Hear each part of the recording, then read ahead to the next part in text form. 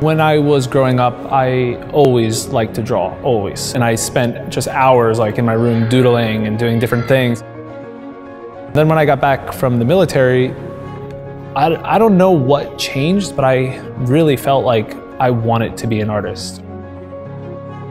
I felt like maybe that was the best way to share it because I wasn't a very good writer. I was like, oh, this is what I'm gonna be doing now.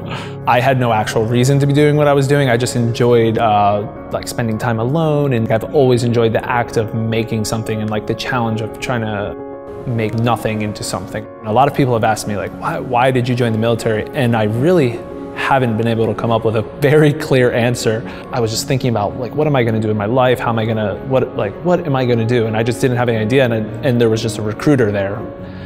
And I was like, that's what I'm gonna do. I got back, I just knew I had to be an artist. I was kind of self-taught, where I watched a lot of YouTube videos. I guess I read some books, I bought some like academic drawing books, and I taught myself how to do a lot of those things. And then I went to graduate school, which was a really academic, like kind of rigorous, very demanding training. I wanted to go to school and I really wanted to just paint. And you know, I felt like if I was in the military and I had gotten deployed again, it would just interrupt that whole process, and I wanted to just focus and become an artist. This show is basically 3 of my series. I felt like in order to be able to talk about such a complex subject, I just needed to make more than one kind of work. So I ended up working in this kind of unconventional style.